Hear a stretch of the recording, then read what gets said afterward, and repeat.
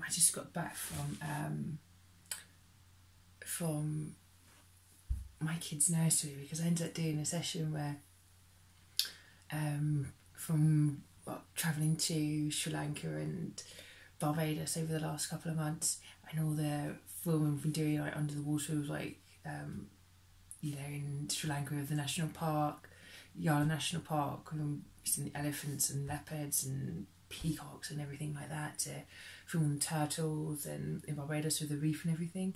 So like Nursery was like, oh, it'd be great to see those things, so I took it in, and it's just like those kids are just, they're so amazing. So we went through all of them, like they were seeing all the videos, they were looking at the fish.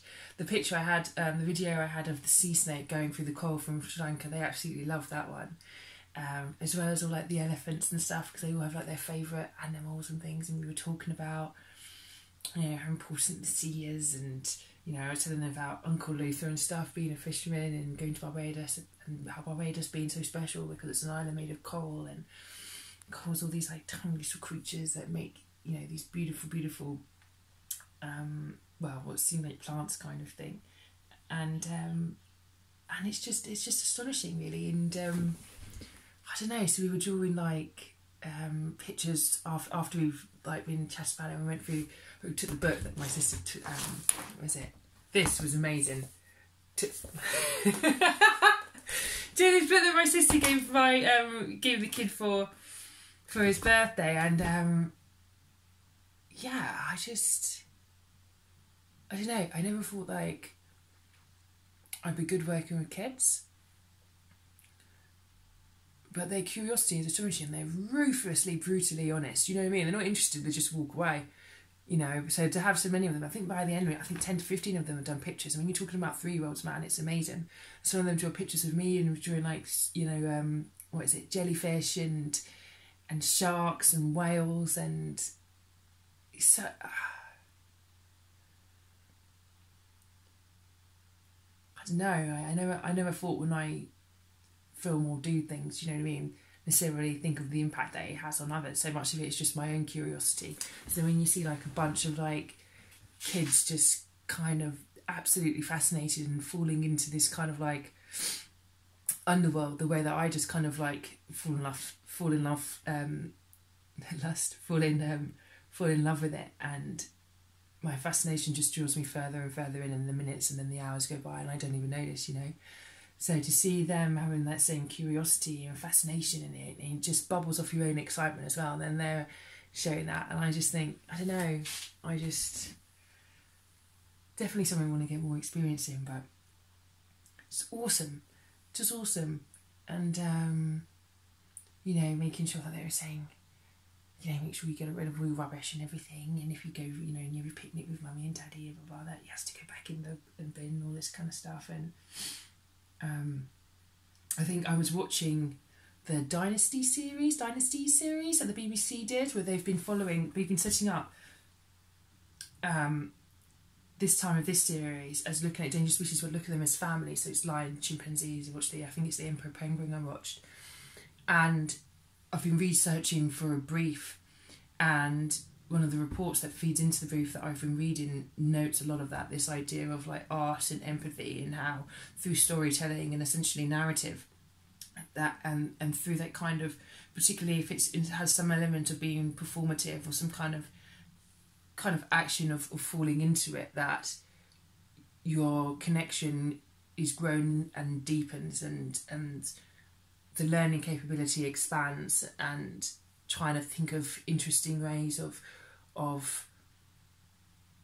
creating like that kind of environment. You know, for this one it's particularly using like new technologies and stuff to create these kind of environments to engage like children as well as families and adults, and all of it just connected together with what was happening with the kids, and through seeing that through them, their fascination and interest with it then grows connection, then grows this kind of empathy with something else that they see and like want to know more about, and obviously the idea of putting it in their place or understanding someone else through their stories. So through my stories of travelling to the Caribbean, and now Josh being there as well, You know, the kids seeing like my kid on the beach and stuff, and they're looking at him because they know Josh, and then through Josh they kind of, it was another entry point into like the stories that we were talking about today.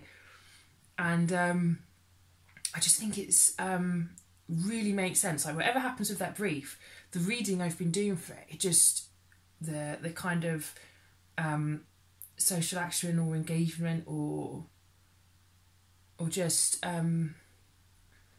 don't know, the kind of clarity of art, its agency and devices or strategies to encourage then relationships and essentially kind of the ecologies of people engaging with their environment through creative practices and stuff like that. It's all just kind of felt like it clicked today. You know, I think, you know, well, I was also up from about 4:30 because the kid woke up still a bit jet lagged, and I just couldn't go back to sleep. So I was like, right, let's crack on then. So it's been a really interesting day. I never think of myself as someone who's